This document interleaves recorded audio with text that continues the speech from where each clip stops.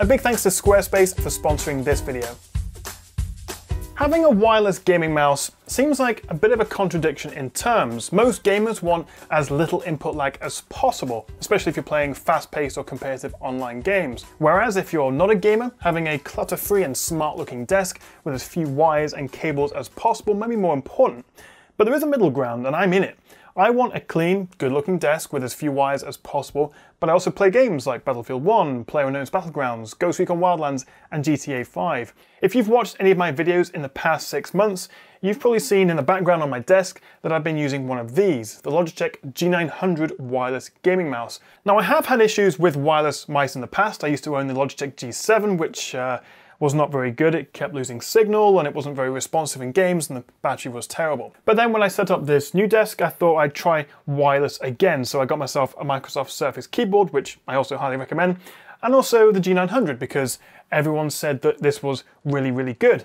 And it is. But now we move on to the new stuff, going from the G900 to the new G903, which is that one. I've also got the new G703, which we'll go on to in a bit. So the G903 is the best wireless gaming mouse on the market. It's a minor evolution on the G900, but I wouldn't buy it. Side by side, you would struggle to tell the difference. They both have an ambidextrous design, 11 programmable buttons, RGB lighting, a 1 millisecond response time, 200 to 12,000 DPI, and they even use the same PMW3366 optical sensor. So in the hand, you really can't tell the difference. And that's no bad thing. They both feel great. They're really comfortable, really responsive, but they feel exactly the same. Albeit the G903 has a slightly lighter click. It's not a big difference. So there are three main differences with the G903. Firstly, you can now add a 10-gram weight to the mouse if you want to make it feel a little more substantial in the hand.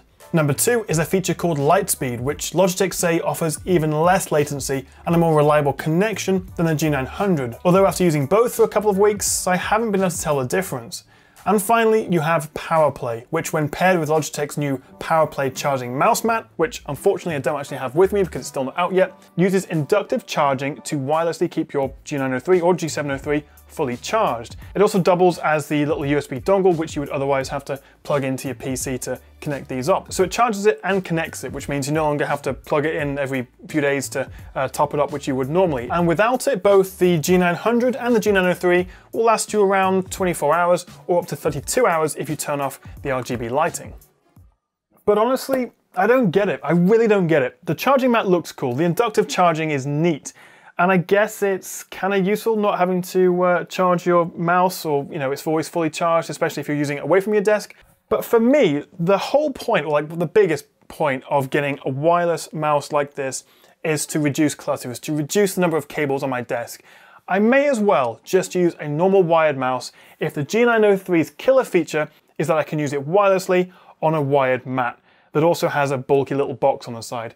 And you're paying for the privilege too. Not only is the G903 about £50 more expensive than the G900, but the PowerPlay mouse mat will also set you back another £100 or $100. Now to be fair, this doesn't take away from the fact that this is still an amazing mouse, but I would recommend everyone still buy the G900 over the newer G903. You'll save you a bunch of money, it's just as good, it uses the same sensor, so like performance is the same, and I just don't see who would actually want to use a wired gaming mouse mat. Perhaps if you already have or are invested in one of the new RGB mouse mats and you don't care about adding extra cable, fine. But then I still maintain you may as well then just use a wired mouse. Now where does the G703 come in, which I've got the little box for there? Well, it also supports the PowerPlay charging mat just like its bigger brother, the G903, but it only has 6 programmable buttons rather than 11. It has a more subtle, plainer design, and it doesn't have an adjustable scroll wheel like these two do, which can go between this and this. Although personally, I actually think the G703 scroll wheel feels the best, and it has quite a cool little RGB light which goes down the middle, which neither of these have. It also comes in a white option if you prefer. The G703 feels just as responsive, it feels really good in the hand, it's got the same 1 millisecond response time, uses the same optical sensor, so you can expect the same performance. But at around £100, it's 50 quid less than the G903, and about the same as the G900.